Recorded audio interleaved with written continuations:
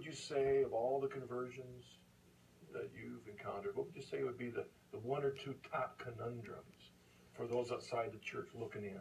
Oh, well, that's hard to say because there's so many individual problems.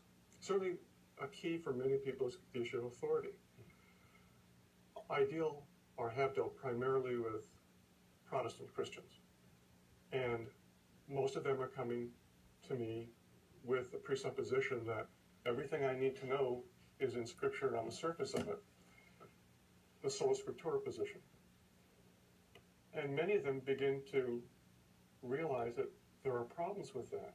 There's an insufficiency there.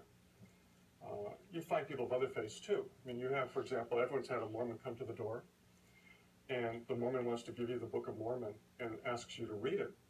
And what does he always say? Read it, and then ask God if it's true. And if it's true, he will give you what the Mormons call a burning in the bosom, an interior sense.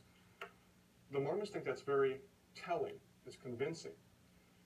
But if you begin to tell them, if a Muslim comes up to you with the Quran and says the same thing, or anyone of any faith comes up with the Holy Book and asks the same question, does that mean if you feel something having read it, that that is true, and yet you're having contradictory faiths? Especially down there in Southern California, where you could have some real authentic Mexican food. I mean, that warming in the bosom. It just depends. Might have been a burrito. On what you ate rather than what you read. That's right. So you have that issue. But once you present it that way to people, say, okay, that burning in the bosom or the sola scriptura or whatever no longer satisfies. There's something more solid I need, and that's the issue of authority. Okay. On whom can I rely?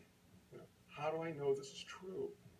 For a lot of my Protestant friends, it's because the minister said so. Ultimately, that's what it amounts to. And they come to see there's got to be something more. Okay. So I think authority is a big one. It is really, it really is. And I know Father Ryland is a good friend of both of ours, has often said, really, when everything comes down to the issue of authority. When you take the issue of purgatory, okay, we got this opinion on purgatory and this opinion and this opinion. Well, how are you going to decide which of the 3, 4, 5 is true? Right. And say infant baptism. That's a hot topic. Should infants be baptized or not? And if they are baptized, what, if anything, does baptism do to them?